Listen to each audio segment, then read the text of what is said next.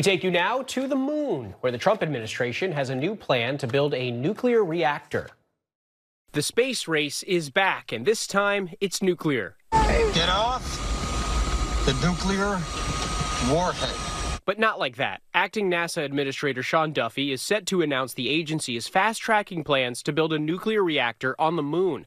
Documents obtained by Politico reveal NASA will solicit proposals for a 100-kilowatt nuclear reactor that would launch to the lunar surface by 2030. And we're going back to the moon in order to learn to live, to work, to survive. NASA has made returning to the moon and establishing a lasting human presence there a top priority. Power is key to building bases, supporting crews, and staying long-term.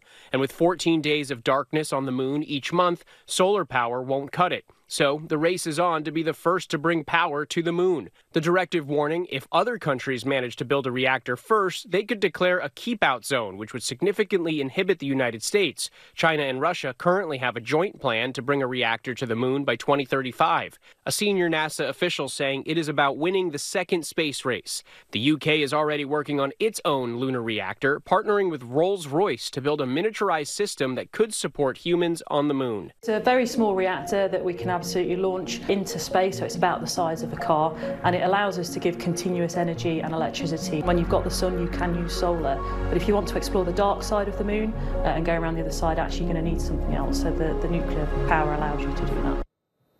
NASA is looking to get industry input on its reactor plan in the coming weeks.